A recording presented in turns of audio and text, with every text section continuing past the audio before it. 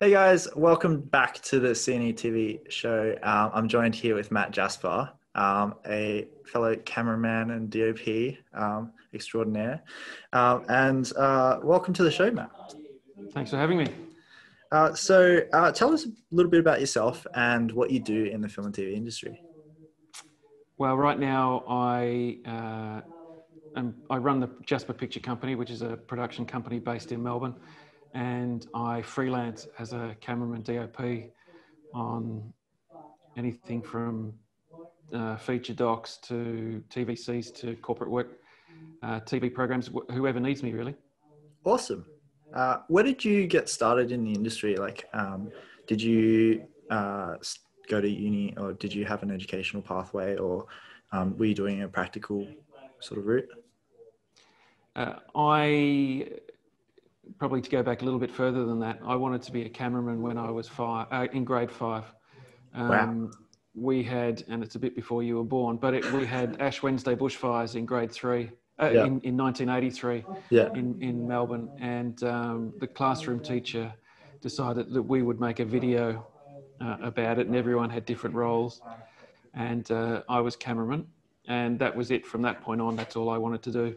Yeah. So once I got to high school and did media studies and things in high school, I called all the networks before I finished high school and said, what subject should I be doing? And they said, whatever you want, as long as when you finish high school, you come here and sweep the floors and learn that way. So I didn't have a formal training after high school.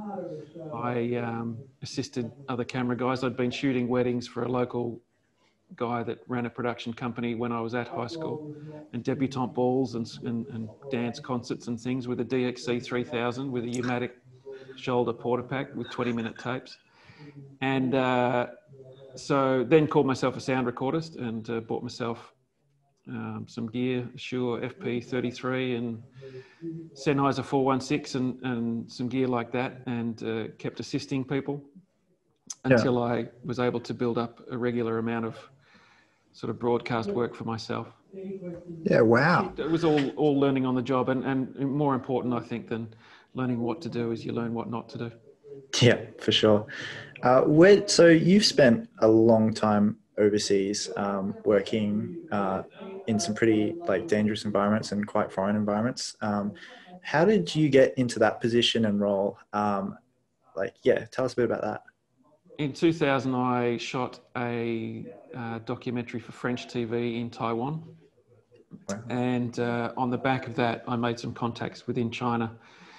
And at the start of 2003, I was asked to go to Beijing to fill in for 3 months in the ABC Bureau, the ABC Australia Bureau in Beijing, because the camera guy there had cancer and was getting treatment. And after I arrived, he sadly passed away, and then SARS happened. So this isn't my first pandemic. Wow. Although SARS was sort of pandemic light compared to Corona. But so SARS kicked in. If I had left, the ABC wouldn't have been able to send somebody else in because they were closing borders. Yeah. At that same time, the Iraq War started, the second one, so 2003, ABC was sending some crew to Iraq, so they weren't the normal sort of swings and roundabouts for the crew in Australia. Yeah, so I was offered a longer term contract, and so stayed with the ABC for 3 years covering China, and then moved to Channel 4 from the UK in 2006, and they covered all of Asia. And then in 2009, moved to their Bangkok bureau, where we basically covered all of the Middle East and Asia. That's incredible. That's it. Yeah, wow. I can't imagine being in a SARS environment. We can sort of compare it to COVID now, with what we're all going through globally. But yeah, that would have been insane, being on the front line and being.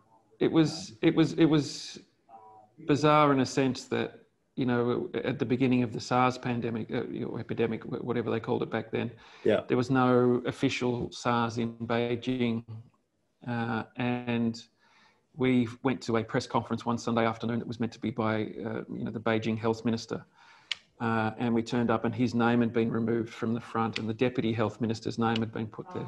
Wow. And then all of the microphones at the front of the room were covered in condoms. And How's the audio that's quality?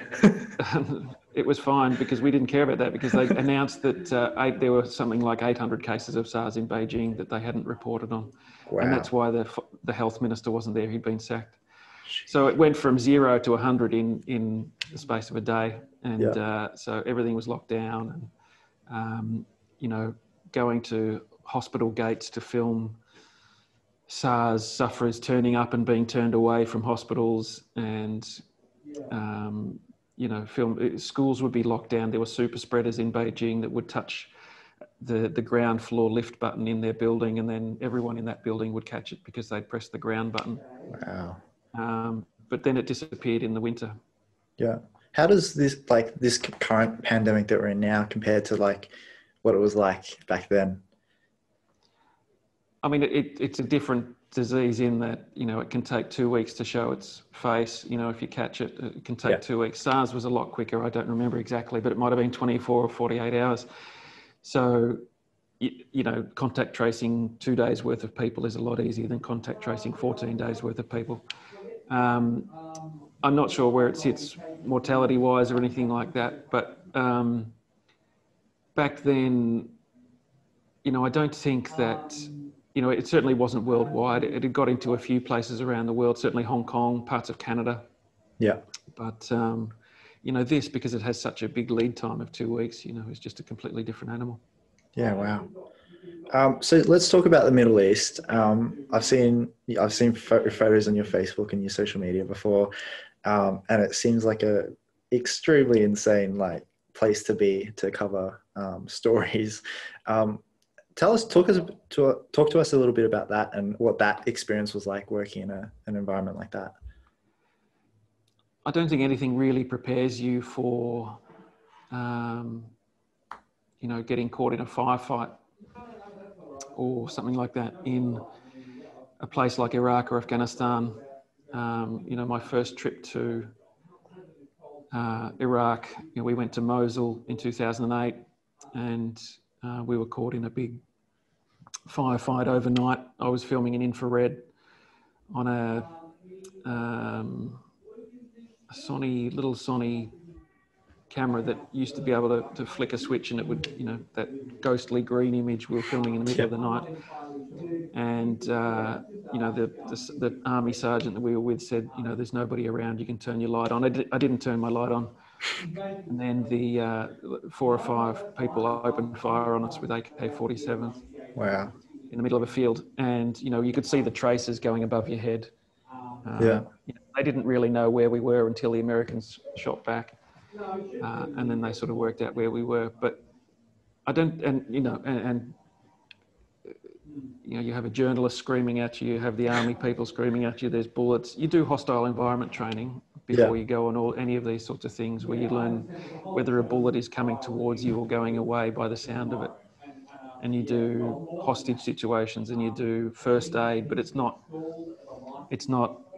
you know, a snake bite first aid. It's a sucking chest wound, or you know, somebody's leg's been blown off. How do you put on a tourniquet?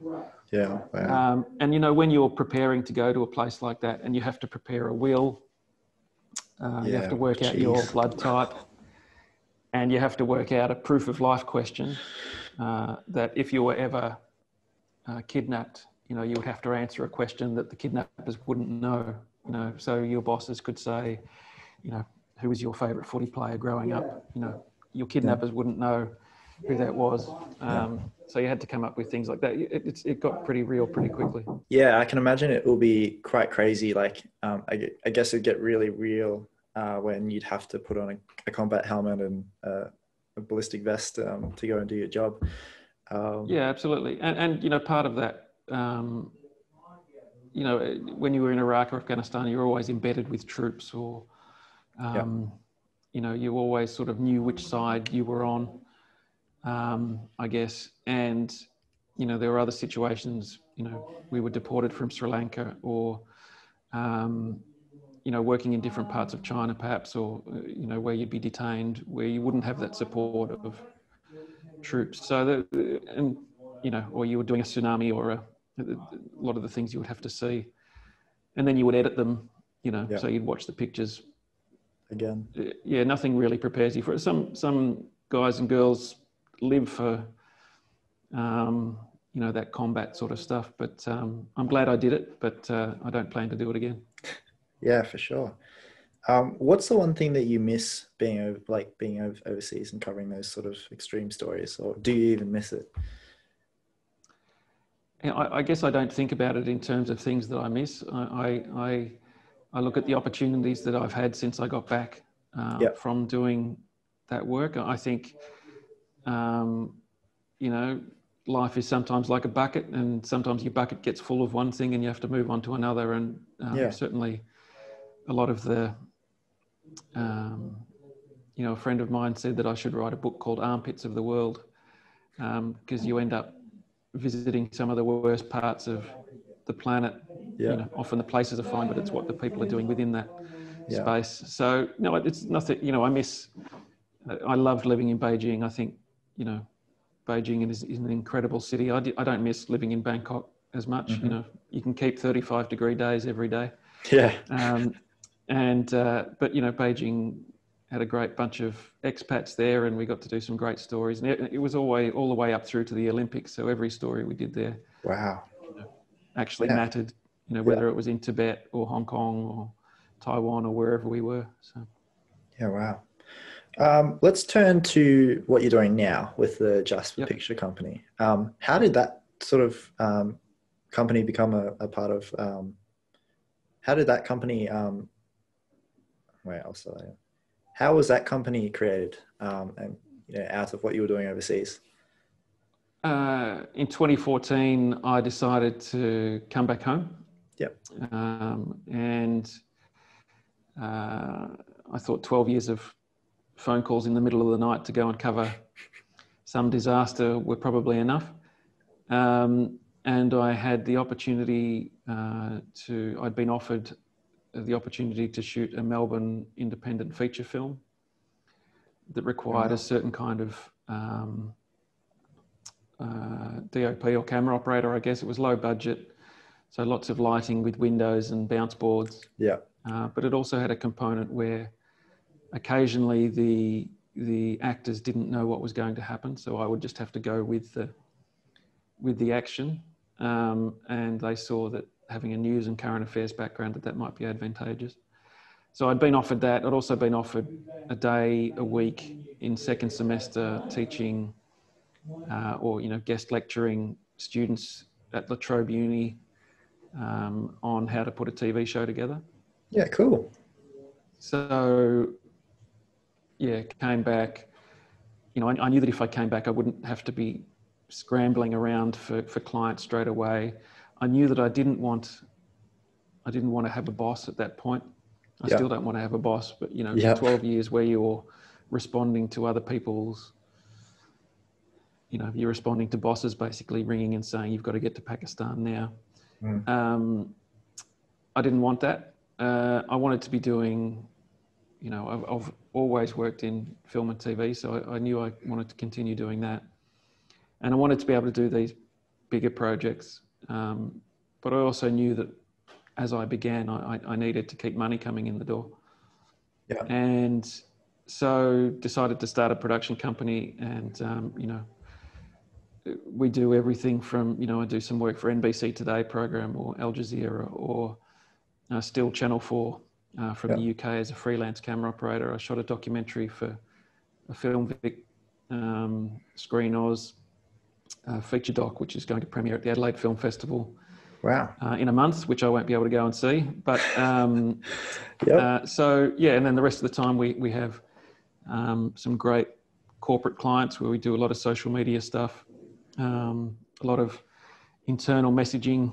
And I like being able to, you know, bring sort of broadcast quality, I guess, and that sort of storytelling, the news and current affairs storytelling to corporate work. So how does a company like yours evolve? Like, how has your company evolved through when you started to sort of where you are now, and what sort of has the clientele sort of changed, and what sort of direction are you looking to sort of go in the future? Well, I guess part of the, it's a bit corny to say it, but, I always wanted to work for clients that I cared about with people, and I wanted to work with people I cared about. Yeah. And, I started off on my own, just in the second bedroom at home. Yeah. And then picked up a contract for UNICEF, which was creating, I think, 14 videos in 3 different languages out of East Timor. And so I went and did that. And, at the end of the 3 months that it took to put all of that together, I realized that, I had no time to do anything else. Yeah. So I realized that I had to sort of bite the bullet a bit and get together perhaps with other like-minded people. And so now, there's 2 of us full-time. We share an office with another production company, CNE Graffiti, and we work closely with them. Making films, making TV is always a collaborative process. It's not just one person. Yeah. And it's great to be able to bounce ideas. And, certainly during something like COVID, it's great to have the support and the, I think it keeps you sane working with other people. So how do you go about that, Matt? Like creating a team and finding the right people and creative minds to work well together to create something collaboratively? I think for me, it's always been about attitude. I think I can teach somebody a new skill, or I can find somebody to teach them a new skill, but if they have the wrong attitude, then it's not going to work. Yeah. I don't remember who told me, but your CV will get you in the door for your first job, but it's your attitude that's going to keep you there for the second. It's a great quote. And, if I'm going to have to work with, I spent so many years working in small bureaus where it was 2, 3, 4 people. And if you don't get along with one of those other people because of their attitude, and it's just, it makes, I'd rather go and do anything else than work with somebody I didn't gel with. So for me, it was all about attitude. It's about keenness. It's about, continuing to knock on my door as often as you want to see if there's any work going. I have a great team of freelancers that I use as well, people that I trust and people that trust me. And, having that sort of core group of people that I work with, means it can be fun too, Yeah. I've worked in enough stressful situations to now just, I want to have a business that makes enough money for me to live and to be able to pay staff and, buy all the toys that I want to buy. But I also want to have fun. I don't want it to be a drag. Yeah. I don't think anybody works in film or TV, because, who doesn't like the job, at least I haven't found someone. But for me, it's about attitude. Yeah, cool. So sort of leading on from that question, what would you recommend sort of the young people coming through the ranks and either graduating or thinking about doing a course, that if they're thinking about this career path, what would you say, like, what advice would you give them to sort of finding their way and navigating their way through to where they want to go? Yeah, I often get phone calls or emails from people that sort of ask for advice on how they should get a start, or, I have a little bit of experience in teaching both at La Trobe, and this year I did some work at VCA and Col Arts. But from my personal experience, I guess I can only speak to that, is that, I was keen, I was willing to learn, and I was willing to do the lowliest of low jobs in order to get my foot in the door. And as I said before, keenness and attitude, and, if you can ring local production companies or ring local film companies or local camera operators, or, follow them on Instagram, and just continually, we all carry a camera around in our back pocket nowadays. Continue to shoot things. If you want to be a camera operator, if you want to be an editor, download DaVinci Resolve for free and be cutting stuff, in your spare time. If you live and breathe cameras or editing or production, you have the right attitude and you're keen, and you show others that you are keen. then I think that's a great start. And also, there are a lot of great courses you can do in Melbourne, from, VCA to Deakin to Swinburne. There's a whole lot of great courses out there that people can do. But just remember, even if you're doing the courses, continue to shoot things, and you still got to have the right attitude. You might have a degree at the end of it, but if your attitude sucks, then you're not going to get anywhere. Yeah, for sure. That's some really great advice, Matt. And I think if one thing that's been really helpful for me has been like YouTube as well, LinkedIn, Udemy, Masterclass as well, which is a big one. Yeah. And yeah, there's so many like free assets out there. Even like like you mentioned, DaVinci Resolve, like a industry quality color grading suite, but also a great editing tool, completely free. So there's all the tools and options are out there for you to go and actively learn. And I think it's absolutely. And as I said, everyone has a camera in their pocket. If they're filming, maybe don't always use the generic app that comes with iPhone. Have a look around and see if you can get Filmic Pro, so that you can start doing a few manual things on the iPhone or whatever phone you've got, just so that you can experiment and you can jump on YouTube and you can follow people doing what you're already doing. That's the best way to learn, is to, as I said right at the start, often it's often not just about what you should do, but it's also about what you shouldn't do. Yeah. Awesome. Thanks very much, Matt, for having a chat with me today. I think it's been some really, like I've knew a tiny bit about like working like E&G style overseas and that, but I think what the insight you've given us has been really valuable, and also talking about to the future people in the industry, giving them some great tips and tricks. And I think, we're in the middle of coronavirus and we're in the middle of COVID-19 or whatever. Yeah. And, I don't know what I'm going to be doing next week, but communication is one thing that COVID hasn't killed, So people are always going to be wanting to tell stories. People are always going to be wanting to go to the movies, or, sitting at home on Netflix or watching the news, whichever part of production people want to be in or are in. It's going to come back and it'll be fine. We just got to, stay the course and hopefully get through the other side. Yeah. Well, thanks very much, Matt. And thanks very much, guys, for watching or listening to this on whatever your podcast app is of choice. Please keep informed for future episodes coming up. We've got a great lineup coming through. So keep posted, and we'll catch you guys next time. Cheers.